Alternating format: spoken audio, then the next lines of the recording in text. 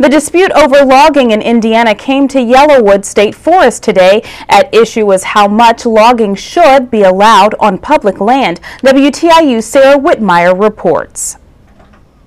The Hoosier Raging Ladies were among those gathered at a timber sale at Yellowwood State Forest to protest commercial logging. A businessman's dream. It's hell to stand here in a landscape so clean. Protesters are particularly concerned by the increase in clear-cut logging, or the removal of all trees from a selected tract.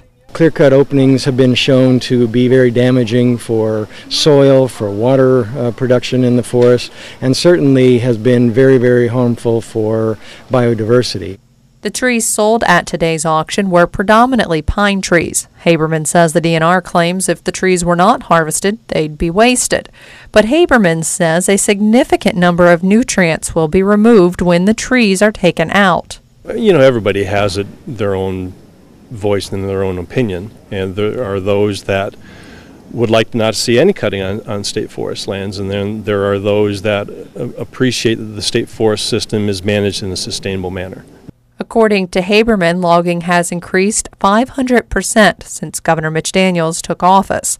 Ernst says that's because harvesting in Indiana has traditionally been light.